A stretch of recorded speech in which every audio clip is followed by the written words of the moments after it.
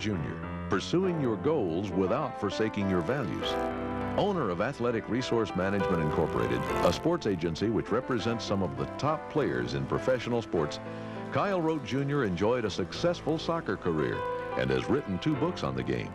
He is also a film actor and television commentator for CBS, ESPN, and PBS. Well, thank you very much. Thank you. Thanks very much. Appreciate you being here with us today, and all of you in this packed studio audience, as well as those of you at home watching on television or on videotape. It's a pleasure to be with you today. I feel like as you get to know me over the next little time, I need to probably clarify a couple of things on the front end because you'll understand the framework then of some of the comments that I'm going to make. I don't know that I ever was a great soccer player, and it's wonderful to play a sport that nobody knows anything about because you can get away with a great reputation. And I have to tell you that in all candor, being a great soccer player in America, it's about as important as being a great third baseman in Italy. You know, who cares? It doesn't make any difference. And a number of years ago when I started playing the game and we were trying to attract some of the world's greatest athletes to come to America, Pelé came to America, and of course the PR machines being what they are, they tend to overstate things on occasion, and they were trying to make this great opinion that, gee, Kyle, you're America's answer to Pelé, the greatest soccer player that's ever played. Had to finally remind the New York Times and some other institutions in the interest of their own reputation for veracity that in our joint careers, Pelé and I together scored about 1,400 goals. And of that total, the 100 that I scored were clearly the most difficult to achieve. And while I had a couple of great years, he had a couple of great decades, a little bit of a difference. But right at the end of my career, I was very honored that on occasion, people would include me and Pelé in the same sentence, but unfortunately the sentence usually was, Kyle Rote, he's no Pelé, but you have to deal with stuff like that. But I learned a very important lesson on the front end, and that is that being the best sometimes is not good enough, particularly if what you're really looking to do is to pursue goals in life, maintain your value system, be able to live a life in such a way that when it's all over, you look back and you have very few regrets. All of us are high-performance people, and certainly the challenge is clear that in today's modern day of downsizing, right-sizing, whatever you want to call it, as time frames have been reduced, we all have to be extraordinarily competitive. But we also don't want to live our life in such a way that we look back and we have major regrets. When I think about the world of sports and the superstars competition that I had a chance to compete in, competition has always been a driving force in my own life, as it has been in many people here in our audience, and I'm sure for many of you at home as well. I found myself, for example, one year in a 100-yard dash competition in that ABC television show, the Superstars competition. And while I did win it 3 times, that doesn't mean I won all the individual events. Just as in any business, you can't always win the price competition. You can't always win the delivery competition. You can't always win the packaging competition. Of course, for many of us, we're trying to sell that combined value today in the marketplace. And I found myself in this 10-sport competition facing to my left in the starting blocks of this 100-yard dash final O.J. Simpson, who had just broken the single-season rushing record for the Buffalo Bills, also happened to be a former world record holder in the 4x100 relay, a fact I wasn't aware of until the next couple of moments when he was in college at USC. To my right was a guy who caught a few touchdown passes from the arm of Terry Bradshaw during the 1970s for the Pittsburgh Steelers by the name of Lynn Swann. To O.J.'s left was a teammate of Lynn's, the guy who made the so-called immaculate reception during the 1973 playoff game for the Pittsburgh Steelers, the Italian stallion, Franco Harris. And on the far right-hand side was a guy who played for the St. Louis Cardinals. Some of you know, the all-time base-stealing champion up until just a couple of years ago. His name, some of you know? Lou Brock, right. So we have Lou Brock, Lynn Swann, Kyle Rote, O.J. Simpson, and Franco Harris to run 100 yards. Now, folks, look at me. Now, I don't know how you would have felt in a race like that, but I can tell you for this short-legged soccer man, it was a nightmare. But it may surprise you to find out I didn't finish last in the race. But that was due to a dog that entered the race about 50 yards in, and I was able to beat the dog to the finish line. But I had one of those extraordinary experiences that, of course, you never forget, as on national television with Howard Cosell, Frank Gifford, and Keith Jackson announcing, with tens of millions of people watching, I finished dead last for perhaps the first time in my life. In fact, ABC television was already setting up for the next event by the time I got to the finish line, or at least that's the way they made me feel. But an interesting thing happened that day. The fastest 100-yard dash of my life occurred that afternoon, finishing dead last. See, that's one of the great strengths of competition. That's one reason I love to compete in business and sports and whatever, because it helps bring out the very best in me. I don't hate my competitors. I love them. I want them to do well, because I know it's going to challenge me to an even higher level of performance. That particular day, O.J. Simpson won the race in 9.4. Lynn Swann ran in 9.6. Because they were so close, we had to have a photo finish. I was OOP. I don't know if you know what that means, but OOP is out of photo. I wasn't even in the photo finish picture. And sometimes we don't get the recognition. Sometimes we don't get the reward. Sometimes we don't get the plaques that others may get, and yet still it was that life-changing, it'll be my most memorable 100-yard dash run of my life. That's why I hope you're involved in the company with some high-performance people. I hope in terms of your circle of influence, the people that you're related to in terms of relationships are people who are committed and caring and want to try to bring the very best out of life. One of the nicest things about a situation like this, I saw some of you visiting before we got together here and we started the cameras, and for those of you at home, I hope that you're watching this program with other people. That friendships that come through stress in life. I've got a friend down in Dallas. I used to live there 15 years, and I haven't seen him very much. But we talk to each other on the telephone all the time. He does a very unusual thing, though. Whenever he calls my house, he pretends like he's somebody else. It's very irritating. Don't do that to your friends. For years, he pretended like he was John Wayne, but he was so bad at John Wayne imitations, we didn't even know he was trying to do John Wayne. And the only reason we knew he was trying to do Clint Eastwood is because he'd use that phrase, "make my day." Well, a couple of years ago, and it causes all sorts of problems. You know, we got 4 kids. My mother-in-law visits on occasion, but my wife, because of Henry's phone calling, whenever she hears anything weird on the telephone, she hands it to me. So I get all the obscene telephone calls in the family. But a couple of years ago, my mother-in-law was visiting our house, and she came running in my office. I have a little office at home. She said, Kyle, the President of the United States is on the telephone." Well, at the time, my mother-in-law was 62 years old, had high blood pressure, prime case for a heart attack. I didn't want her to die anyway, but definitely not in my house, in my office, because of some behavior my wife and I should have squelched 15 years ago when Henry started this thing. So I go in there and I pick up the telephone, and I say, you know, your little sophomoric infantile psychological behavior problem is one thing for Lynn and I to deal with. Start picking on a 62-year-old woman, that's really too much. I wish you would grow up. Then I heard silence. Then I heard a voice we would all recognize. Because it was the President of the United States. And as you can imagine, now I've got to go into full retreat. I mean, everything changes. My voice changes. Will you see, sir, I have this friend and that. And no matter what you say, there's no way to talk your way out of a situation like that. And the President was very forgiving. He was inviting me to come speak at a White House luncheon, and kind of forgave me for all that insulting stuff that happened on the telephone. But when I went to the White House, I didn't want to screw up. I didn't want to mess up again. I'd already blown my relationship with him the first time on the telephone. So I didn't eat any lunch at this luncheon. However, I did drink about 6 glasses of tea. Now, after the program at lunch, we had a great time. I mean, it was a flawless luncheon. And the President was so generous and nice. In fact, he looked at his watch and was all over. He said, you know, I've got 12 minutes before my next appointment. Now, in our calendars, 12 minutes is not a lot of time, but in a presidential calendar, that's an awful lot of time. He says, let me give you a little private tour of the private quarters of our White House here. I said, how do you tell the President? No, sure, whatever, yes, sir, whatever you want. So my wife and I dutifully followed the President and the First Lady, past the Marines, up the stairwell, and all of a sudden we're in the private living quarters of the President and the First Lady. Now, he's beginning to show us around. Very gracious host. There's the John Quincy Adams reading room over there. That's the Harry S. Truman bedroom over there. About that time, those 6 glasses of tea have now hit their biological spot, and with knees coming closer together, as my hand heads towards my groin, I'm beginning to bend over and say, Mr. President, is there a restroom up here? He says, oh, yes, the famous Lincoln bathroom, built in 1927. I said, sir, I really don't want the history. I just want the key, if you don't mind. And so the President ushers my wife and I into the restroom. I take care of nature's call. But before we go back out to rejoin the President and the First Lady, I look at my wife and I say, you know, Lynn, do you realize this is the throne the President sits on every morning right here? And then in that communication that perhaps only occurs between closest of friends, baby spouses, I look at her, she looks at me, and without a word being said, the communication is very, very clear. Do you want to look in the medicine cabinet, or am I going to look in the medicine cabinet? I mean, we've got one shot to do this.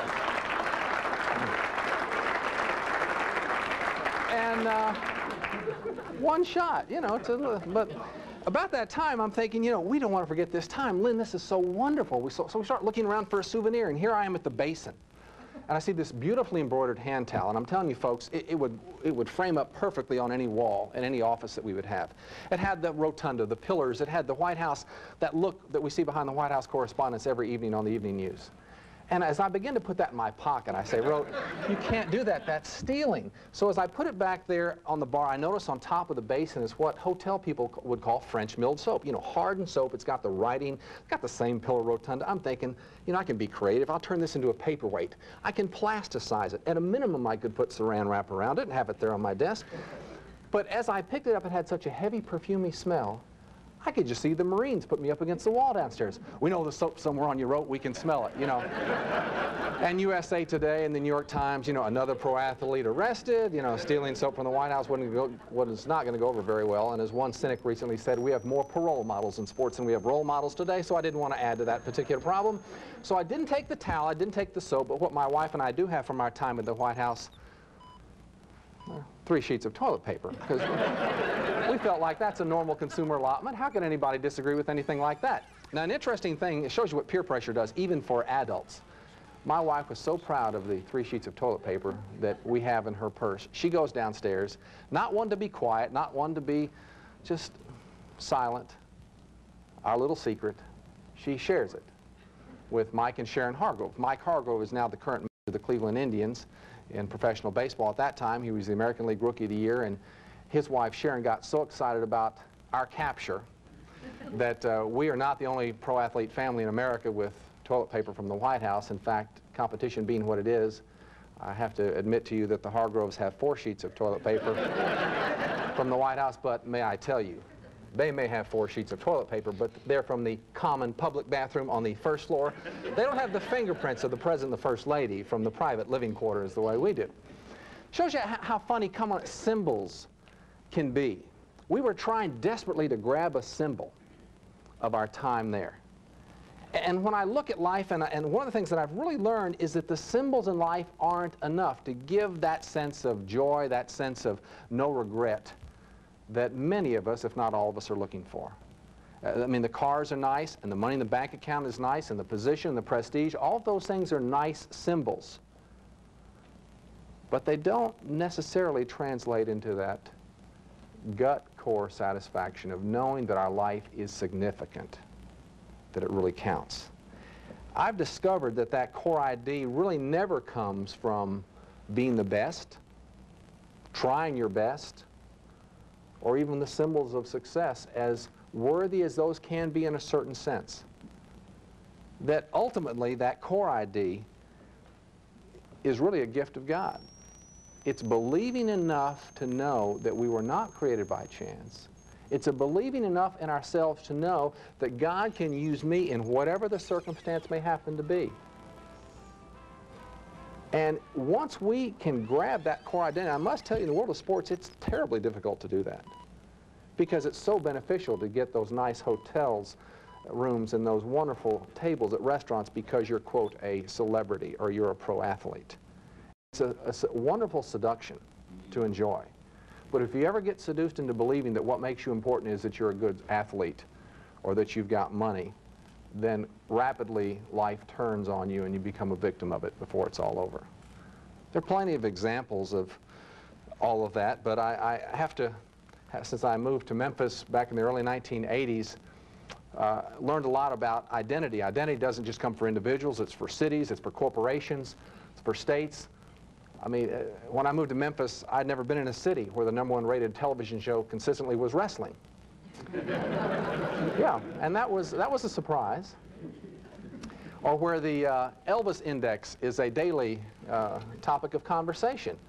Or how about our state of Tennessee? I mean, my daughter, who's 10 years old, is doing a report on Wyoming. I didn't know until last night that Wyoming is known as the equality state. New Jersey is the garden state. Tennessee is the country and western state. I mean, those wonderful Tennessee songwriters that write such great Tennessee song titles, like that one entitled I'd rather have a bottle in front of me than a frontal lobotomy. Or that other great Tennessee classic.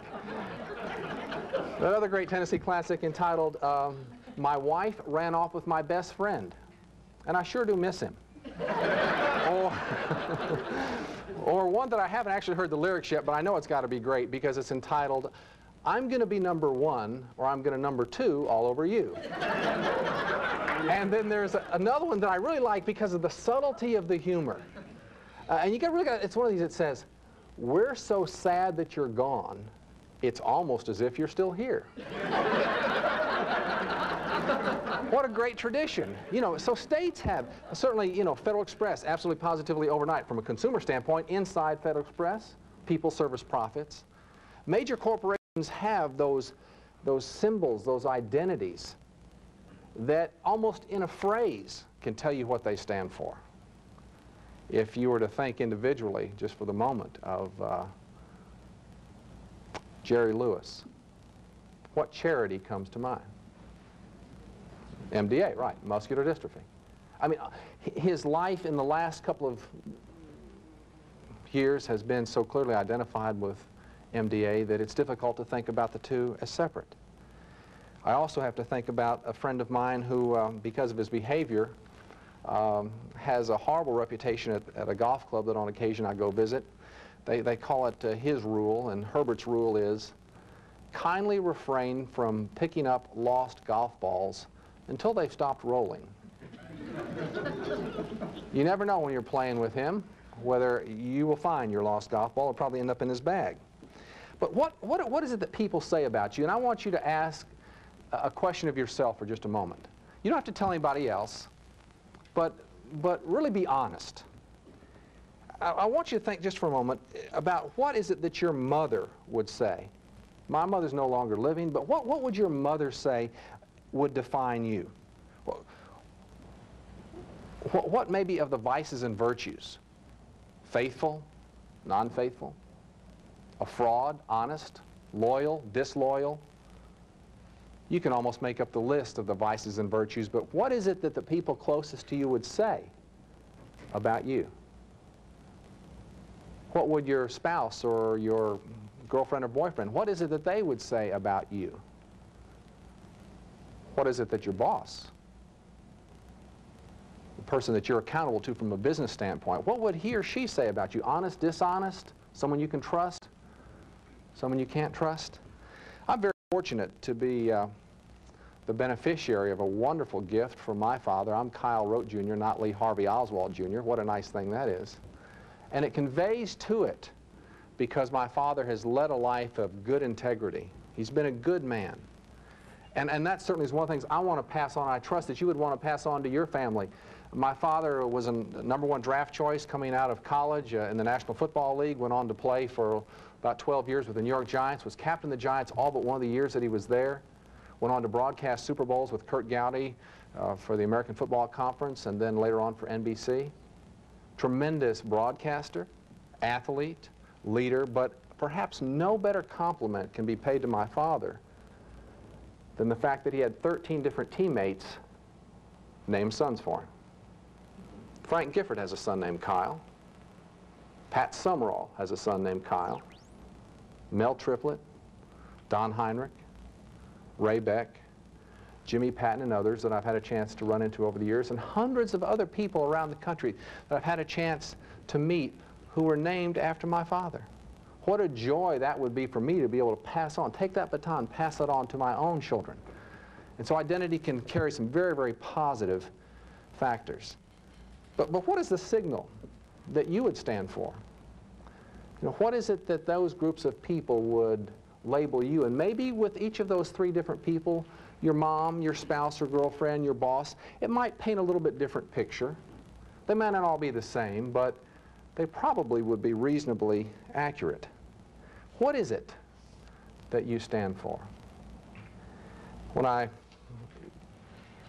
look at a lot of the events that I do around the country, I have a lot of good memories from times that I've gone speaking.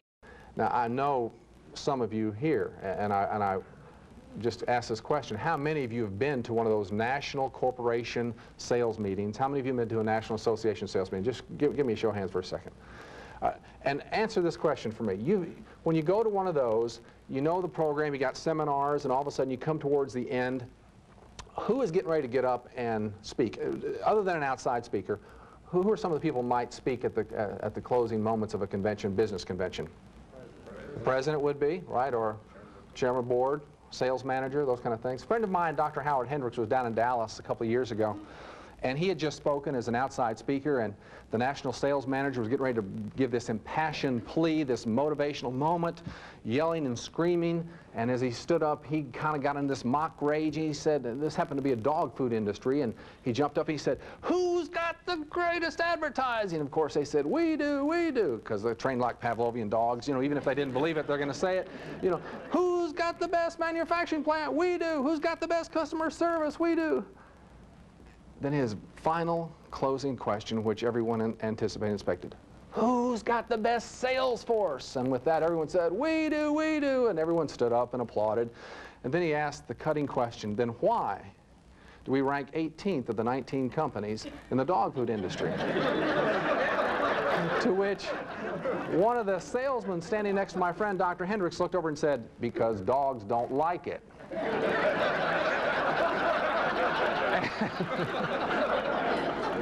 And learn, you know, that lesson, that it's true with people too.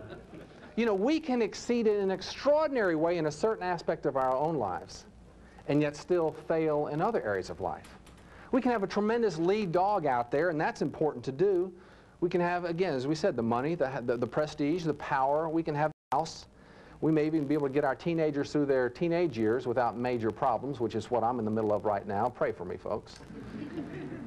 But I've often found that what a waste it is to sometimes climb that ladder of success for years and sometimes decades, only to discover when you get to the top of the ladder it's leaning against the wrong building because it doesn't give you that satisfaction, that gut that says life is significant, even with all the problems, even with everything that's gone on.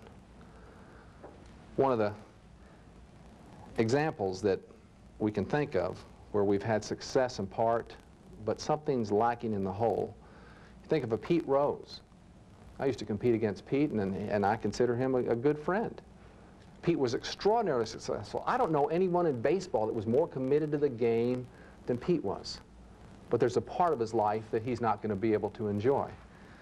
Nadia Comaneci, one of the great gymnasts, Eastern Europe, attempting to commit suicide. Best gymnast in the world in her time, and yet she discovered that her own athletic performance wasn't enough. Ivan Boesky enjoyed a lot of success for a while until they discovered insider trading was part of his modus operandi.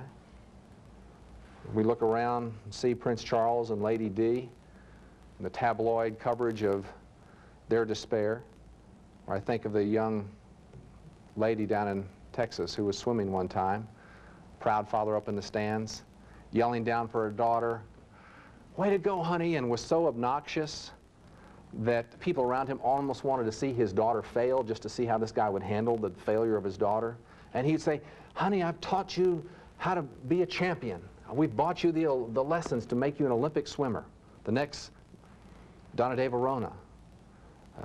And as people listened and watched, suddenly their sense was there's something wrong here. And indeed there was, because as the race started in this 200 medley, 4 different strokes, 50-yard pool, she takes off, she has a beautiful dive, and he's yelling and screaming.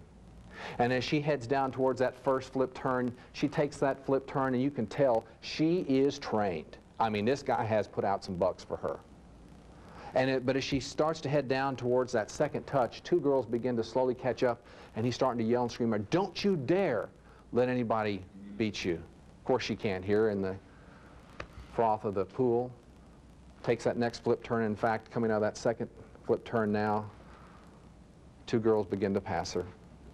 And as it turns out, as she takes the last flip turn to head home, not only is she not going to finish first, she's probably not going to finish third. As it turns out, she ends up finishing 5th.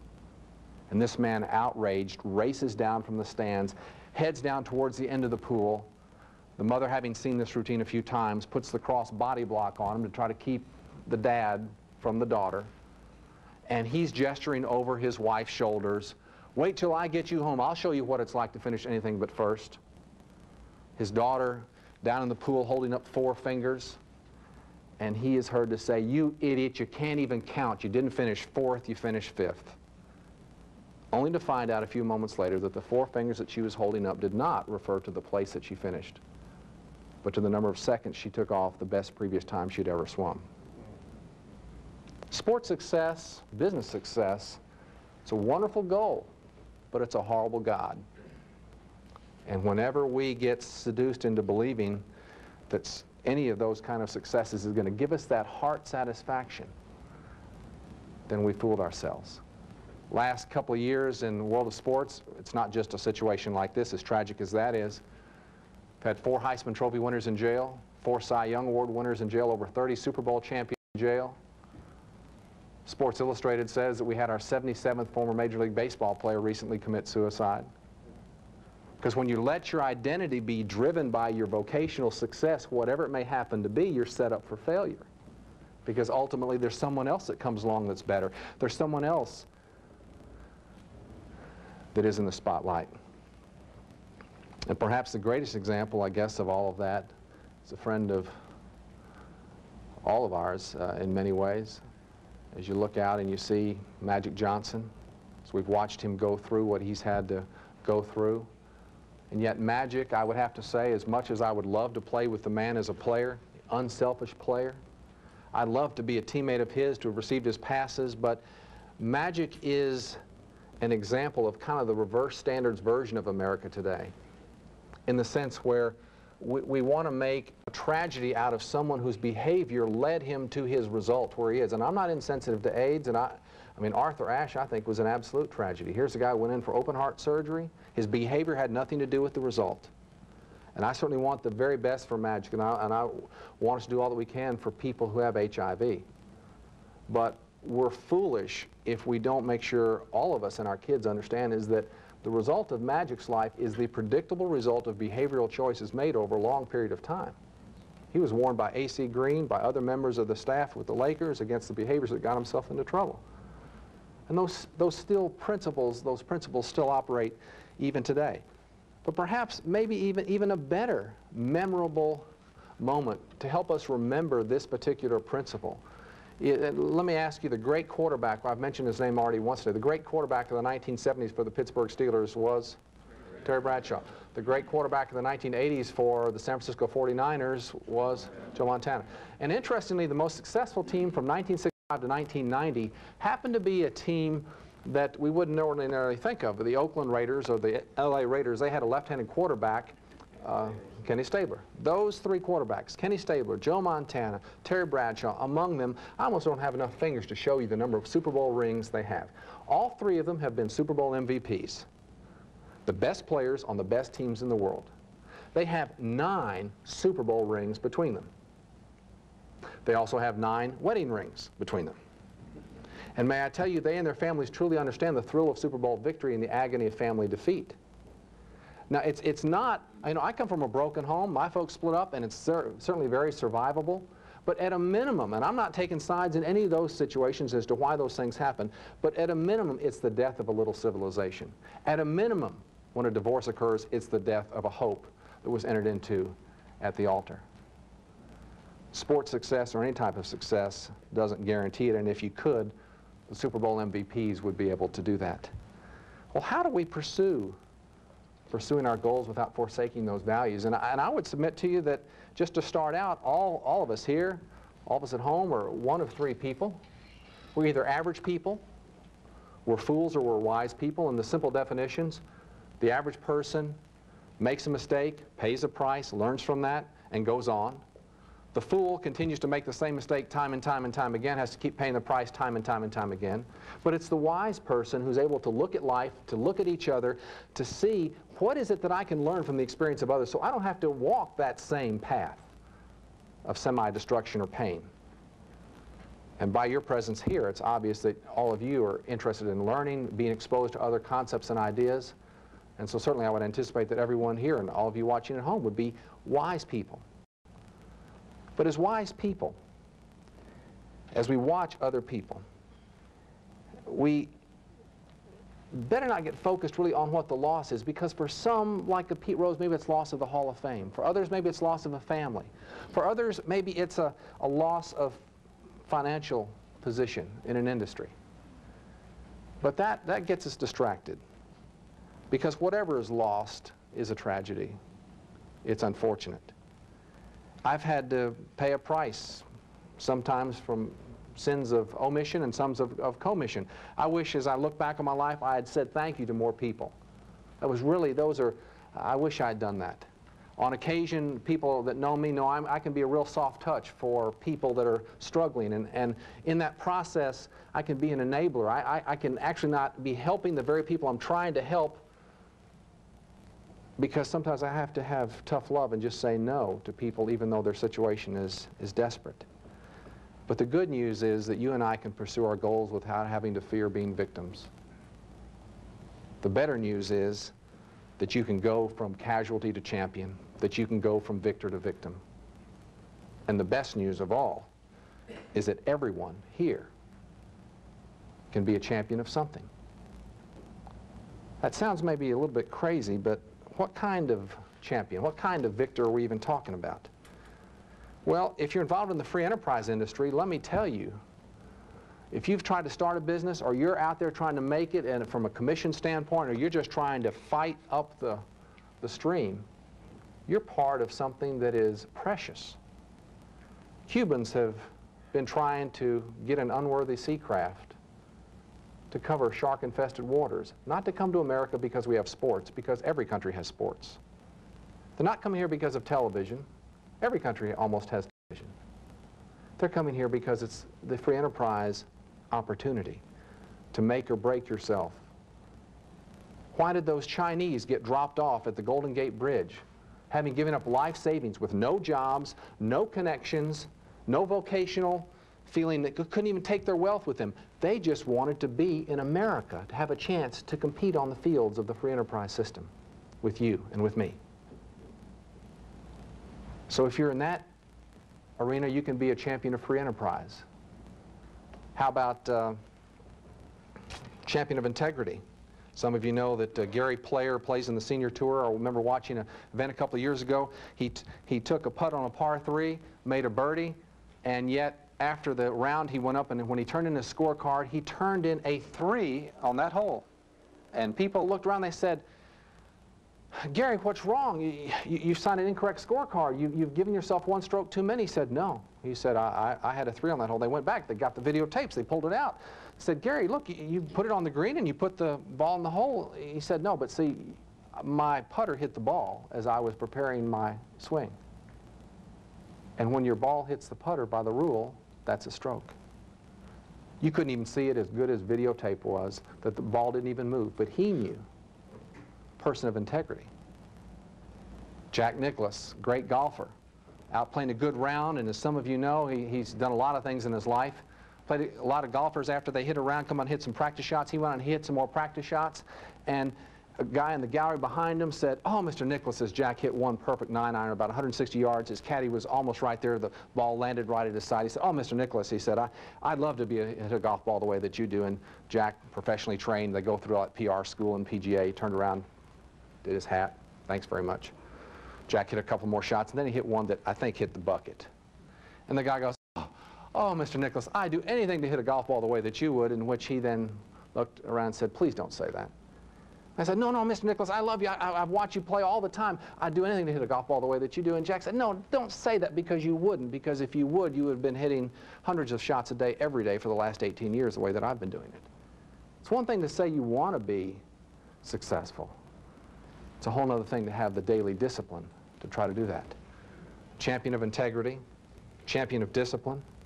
How about a young lady on a college campus in North Carolina, dating a guy that perhaps has a chance to go into pro basketball by the name of Tess. And she sees this guy, Bobby Jones, some of you know, who follow basketball. He's getting ready to go off on the Olympic team, make a lot of money. There were 2 leagues at that time, the ABA, the NBA, and love is in the air. It's spring. She's been praying for 3 months that Bobby would ask her to get married. And on this day, the otherwise very organized Bobby Jones begins to kind of stumble across himself, and his words stumble, and he's saying, Tess, you know, I really have enjoyed getting to know you, and Tess, I don't know what's going to happen in the Olympics, but Tess, I come back, I'll sign a big contract, I'll get you a house at Myrtle Beach, I'll get you whatever car you want, Tess, I'll get you whatever clothes you want, Tess, you know I love you, what do you say, let's get married? Finally popped the question, to which she said, no. Not only was he surprised to hear that, but she was surprised to hear that coming out of her own mouth. She went on to say, Bobby, I just don't believe I'm going to marry someone that I don't believe is totally committed to God. Now, had I been Bobby Jones, I would have said, fine, Tess, you little religious fanatic, you go stand right over there, sweet thing. Who else would like to go out with the All-American basketball player here in North Carolina, getting ready to make $1 million a year and be a gold medalist? And I can guarantee you Bobby Jones would have had no difficulty finding companionship. But because of the courage of that woman to hold up to a standard that she had been committed to, Bobby retired from the NBA not only as a great player, but he also retired along with Julius Erving as co-presidents of the NBA Fellowship, put on all the chapels for all the NBA teams. Not just a basketball leader, not just an athletic leader, but a spiritual leader. And today is making 1/30 of what he made in the NBA and is at peace and happy because he's not driven by his income. That doesn't define him. He's driven by that gift from God that we talked about that says he's important whatever his job is at that moment in time, whatever his level of income is at that time, whatever his struggle is at that moment of time. So you can be a champion of integrity, you can be a champion of discipline, you can be a champion of courage. How about a young lady here from the state of Tennessee where I now live? She recently passed away, young Wilma Rudolph, braces on her legs at the age of 9. Someone invited her into a basketball game. Said, Wilma, we have 5 against 4, we need somebody on the court. So young Wilma comes out, they never throw her the ball. She hobbles up and down the court in these braces. They never throw her the ball, hobbles up and down, but someone invited her into the game. Someone invited her into the game. That hobbling up and down on a basketball court ultimately made not only a very good basketball player, which she became, but she went on to be able to represent the United States in track and field despite the early polio in her life. Came out of the braces and embraced the world's best athletes, the Olympic competition. Won 3 medals, but not just any 3 medals. She won 3 gold medals. Broke a few records, but not just 3 Olympic records. She also broke 3 world records. At the age of 19, 10 years after, she was hobbling up and down on a basketball court in North Tennessee, and someone invited this person into the game, perhaps the least likely person to ever be able to go out and run on a track and field. It's not ours to judge necessarily the total limitations on a person, but to invite people into a game. What about the great, the basics? John Wooden, the great NCAA basketball coach at UCLA, would take all these All-American players. He'd have them come into the campus, and he'd say, here's what I want you to do the first day. I want you to take on and put off your socks. Can't touch a basketball. Lou Alcindor, Kareem Abdul-Jabbar, greatest players, Bill Walton, can't touch a basketball day one with Coach John Wooden because he is committed to the basics. He's a champion of basics. You have to learn how to put your socks on and off so that you don't have a wrinkle in your sock, because a wrinkle ultimately could cause you to get a blister, and a blister would hurt you down the road, and we don't need players with blisters as we go into the NCAA tournament. Second day, you graduated from socks. What did you go into on the second day? Well, you went into shoes. You got to put your shoes on the second day, but you had to make sure that when you tighten your shoes, there was equal pressure at every outlet or it didn't work. John went on to set records that perhaps will never be broken as a coach. Didn't just get great players, committed to the basics. What about being a person of appreciation? Basketball, what does this mean? Someone makes a bucket and you see him do that? What does that mean? Some of you? You got an assist. Can I assist? That's a way to say thank you. It's a way to say thank you to someone. Without that pass, I couldn't have been the man. We see that Boomer Esiason when he coached at Cincinnati when they went to the Super Bowl. We had a player that played for the Cincinnati Bengals that we represent. Couldn't get hold of him on Thursday nights. Why? Because his quarterback would have he and his wife out for dinner every Thursday night to say thank you. One thing to say thank you in a moment in words. It's another way to say thank you with time, and he certainly did that. Well, what about being a champion of solutions? Some of you know that in business, one of the most difficult things sometimes is to get the right people from a marketing standpoint to be able to sell to. And that was a problem with one of these mini markets. They couldn't get people into their yard because the kids on Friday and Saturday nights, they would just cruise this 7-Eleven type place, and they put up signs. Signs didn't work. Then they hired security people. Security people didn't work. Kids still figured out a way to get past the security people. We have to go make a telephone call. And that one car with 18 kids would go in there, and that one person would stand on the telephone talking to nobody, and the kids would all be in the parking lot. Finally, an hourly worker figured out the answer. Brilliant response. To get rid of the kids cruising, cost $180. Put speakers up on top of that little mini market and played Frank Sinatra music all night long. It's a lot of things. A lot of things that we can be champions of. How about champions of faith? I remember my mother. She committed herself to God at 36. 39, she had a stroke. She was paralyzed in a wheelchair for the rest of her life. And I can remember thinking, Mom, this is going to be really tough, but she always had such a great attitude, and as it turned out, she invited me down to San Antonio when it looked like she was going to die. We knew she was going to die within the next year, and she said, Kyle, would you help me put together my own funeral, plan my own funeral? I said, well, sure, Mom, what hymns do you want? She told me the name of the hymns. I'd write them down, put them on the word processor, went on back home, and came back one time. I said, Mom, here are the hymns. Are these the ones that you want? And she said, yes. She looked down. She said, but you need to do something else. I said, well, sure, Mom. What do you want me to do? She said, you need to tell jokes at the funeral. I said, Mother, you don't tell jokes at a funeral. And with her one arm that wasn't paralyzed, she looked at me and she said, well, if you're not going to tell jokes, I'm not going to die then. I said, Mother, I said, why do you want me to tell jokes at the funeral? She said, because I want everyone to be doing exactly what I'll be doing at that moment in time, laughing at death. And what a joy it was for me to see this woman, a champion of faith, despite being wheelchair-bound, bedridden, stroke-impaired, to see her life terminate from a physical sense, but knowing a satisfaction that is rare in this life, because God was able to use her even from a wheelchair and teaching other people speech therapy, which was her training, and give her a sense of significance that her physical state could not even steal from her. A lot of ways that we can all be champions. There's a young lady here in town. I say young, she's in her 90s now, I think, by the name of Little Honey. Her name is Norma Taylor, and Norma, on occasion, would write me a letter. She'd say, Kyle, I just want to let you know, and she's arthritic. She can't write a lot. It's very painful. She'd write a little message. She'd say, Kyle, just want to let you know, I'm praying for you and your family while you're going to be on the road the next week. Just to know that somebody cares. Someone took enough time to be willing to do that. How special that was. What about self-control?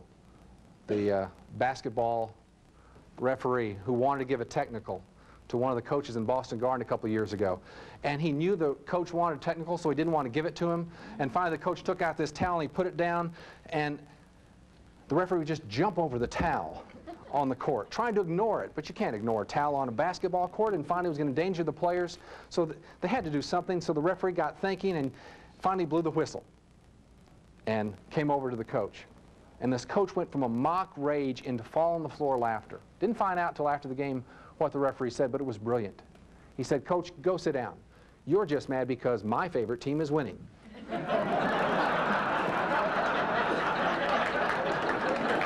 know,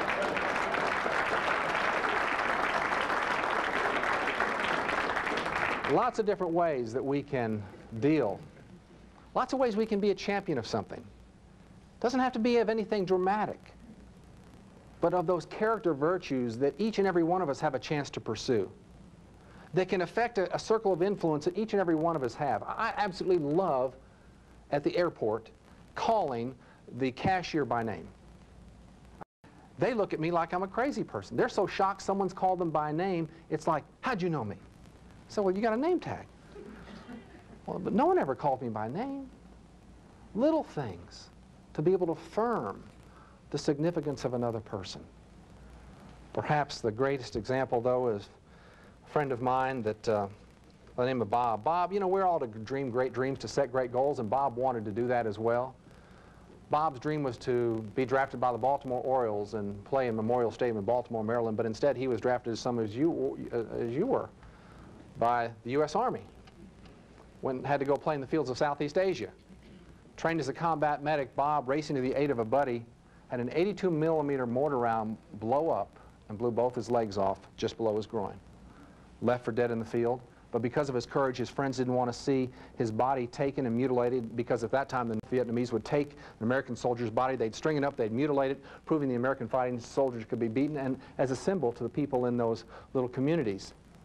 So they drug his body back. Bob, being a medic, he had a ventilator in his belt. They took the ventilator out, tried to keep some oxygen. Maybe there was a way to save this guy. Got back to a MASH-like little field hospital. Surgeons had nothing else going on that day. They said, maybe we can restart this guy. Maybe we can find a vital sign. Sutured off the arteries and veins, cauterized a lot of the bloody stump. Somehow we're able to get this guy restarted. Took 12 quarts of transfusions. He contracted malaria, but he was alive. 9 weeks later, he woke up from his coma in the hospital, and he had immediate clarity. Knew exactly where he was, and his first thought was, now I can go back and play baseball. But in the next few moments, as he, laying in that hospital bed, began to explore his body, and in particular, as he got below his waist, he discovered what you and I would know, and that is we've got a guy in pro baseball today by the name of Jim Abbott that can play with one hand, but you can't play baseball without your legs. Dreams blown up, perhaps unfairly. They came to Bob, they said, Bob, you're going to be in a wheelchair for the rest of your life. You're going to have to get very strong in your upper body. So they bought him a 10-pound weight, but because of the muscle atrophy, because he had been in a coma for so long, he couldn't even lift a 10-pound weight. So he had to start with a book. Then he graduated to a shoe. Then he finally got to a 10-pound weight. And after multiple workouts every day for 9 years, Bob was so strong in his upper body, he was in a position not only to maybe get around in a wheelchair well, but maybe even to set the world record in the bench press. Laying on his back, pushing a bar towards the sky. And on one weekend, Bob not only broke the world record once, he broke it twice, until the following Monday, he was stripped of his world records. Why? Well, because of the jealousy of fellow competitors, who reminded Bob that, and the judges, that he wasn't wearing the proper equipment. Specifically, he was not wearing shoes. Tough to wear shoes when you have no legs.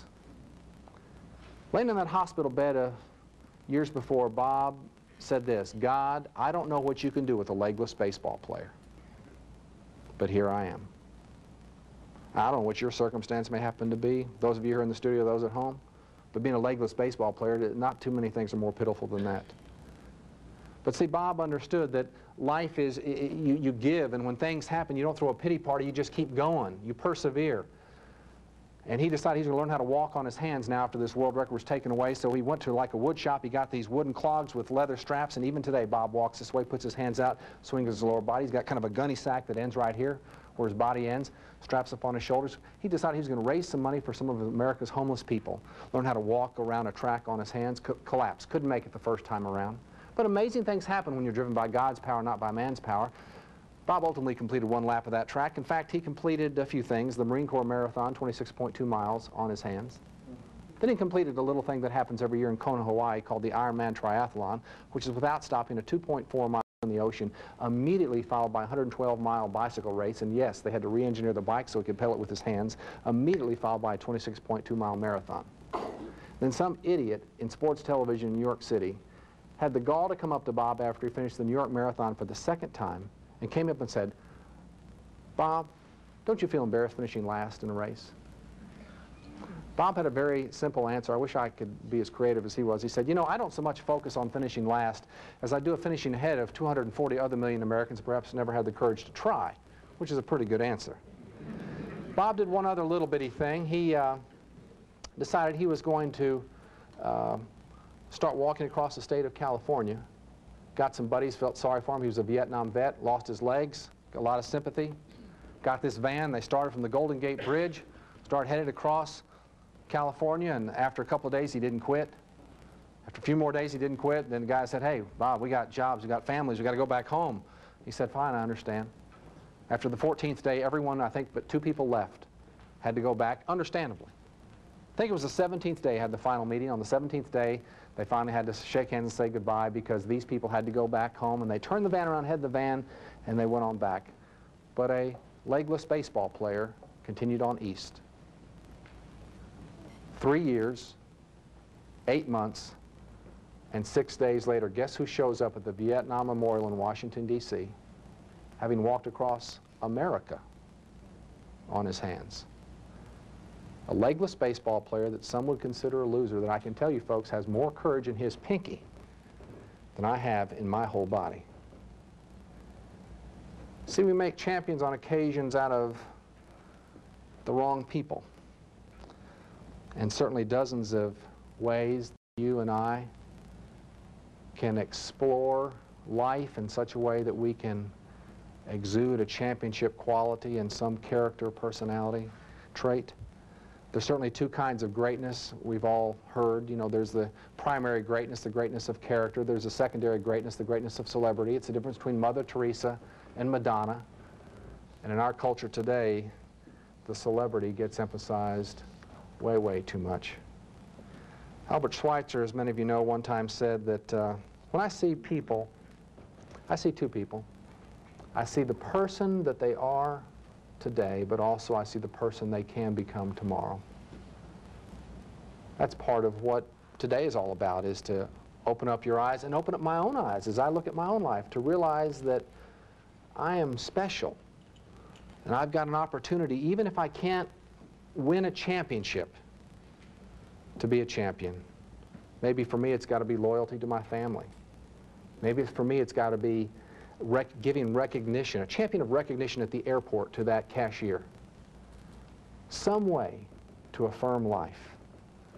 I don't know a lot about your own personal situation, but I do know this, that if you're willing to see every moment of every day as an opportunity, you'll have understood one of the great lessons that Mother Teresa teaches, the Nobel Peace Prize winner. When you've been over there with Mother Teresa for a while, she, particularly from the West, she'll say, "Come here, please," and you go over there, and this young little woman, she says, "Tell me your name," and you tell her your name. She says, "Where are you from?" You tell her where you're from, and she'll say this: "You need to go home to Memphis, Tennessee. There's a Calcutta of even more desperate and greater need than there is here in Calcutta." See, it's easy to go to Calcutta when you have an airplane ticket in your pocket, because you can always go home. Mother Teresa is not only a champion of love, but she's a champion of focus and perspective, because she understands that there's an opportunity in every day, in every way, for each and every one of us to affirm our humanity and the gift that God has given us. If we're willing also to seek the availability like Bob did and like Tess did. You know that young lady, Tess? Strange part of her story. She'd been praying for 3 weeks that Bob would ask her to get married, but she said no. I asked Tess one time when I met her, I said, "Tess, is all this true?" She said, "Yes." I said, "But something doesn't make sense, Tess. You've been praying for him to ask you to get married, but you said no." And she said, "Well, what you did know is I had been praying for 3 months that Bob would ask me to get married, but I'd also been praying for 3 years. That when someone finally asked me to get married, I'd have the courage to hold to my commitment, that I was only going to marry a godly man." See, God was faithful in that situation. Good news is, if Tess continues to grow even today, but I think better news is, if you say anything to Bob about his wife Tess, he'll knock your head off. Because he not only loves her physically and loves her emotionally, but he loves her for the standard that she set, that caused him to really reconsider what his life was all about. There are a lot of ways that we can be champions, and if we'll see that availability like Bob did, like Tess did, to have God's wisdom, to have God's strength to be able to live life out, then our daily activities will be driven by a vision of eternal significance. They'll not only be acts of service in a company, not only be acts of pursuit of a goal, but they'll be acts of loyalty to your family. They'll be acts of love to yourself. And on occasion, maybe even act of worship to the living God. In some, your life will be a life of few regrets. And to achieve this, let me encourage you to accept from God the importance that He says you have. Forget your bank account, forget your position, forget what anyone else says about you. Accept that importance that He says that you have. Be willing to accept that power that only He can give to do the amazing things like Tess and Bob have done. To accept that possibility of significance where you are right now, not in Calcutta, but whatever your situation may happen to be, in your family, in your job, in your school, and in relationships. What will you be a champion of? What is it? What will be the character quality that you will pursue? For every person here in the studio, watching on television, on tape, there's something that you can be a champion of. It's one thing to be a champion of sport, as we've discussed, but I can tell you, and I hope you understand after my presentation, it's much more important to be a champion of character. Let me also remind you that patriots are not merely missiles that knock scuds out of the sky over the Middle East, but patriots are men and women who display a commitment to excellence with integrity on a daily basis right here in America. Because excellence with integrity not only leads to success, it is success. So as a champion of sports, I honor you as a champion of learning by your presence today. May each of us also be a champion of some aspect of character. Because it's that essential ingredient that is a great American tradition that will help keep America great. May God grant you and me the wisdom in those pursuits. Thanks very much.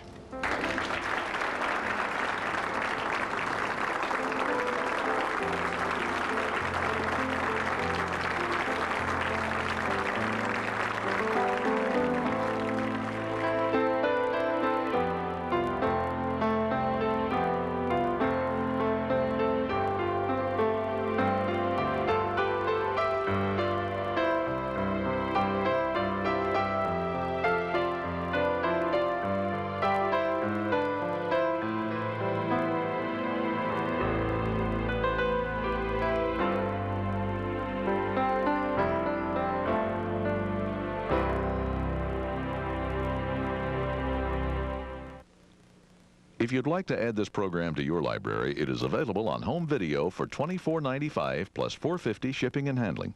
Or the complete 5-tape Personal Success series featuring Jane Perotti, Don Hudson, Wallene Dockery, Kyle Rote Jr., and Frank McGuire can be ordered for $99 plus $5.75 shipping and handling. To order by credit card, call toll-free 1-888-954-4455.